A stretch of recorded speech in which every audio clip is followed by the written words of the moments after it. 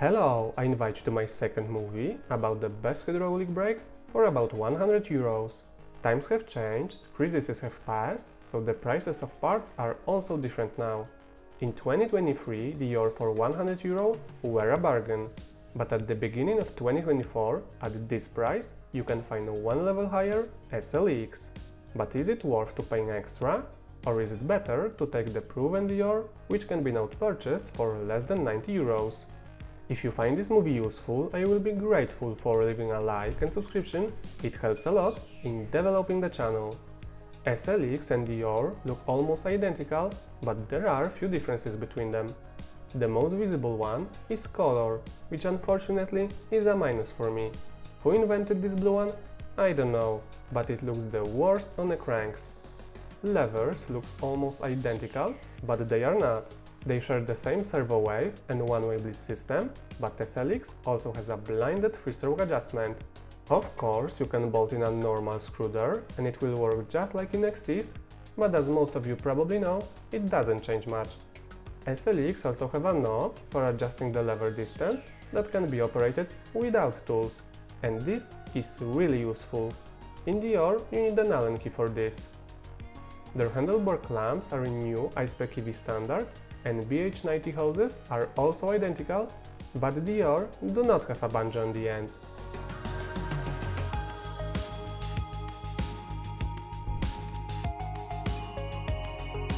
Both brakes can be used with organic and metallic pads, with or without cooling fans.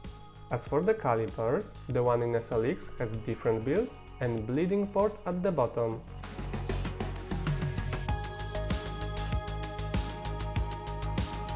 But the most important difference is that SLX have ceramic pistons, as in the more expensive XT and XTR. Thanks to them, it is more difficult to boil the system, because ceramic do not transfer heat, just like the steel pistons in Deore, which can also rust.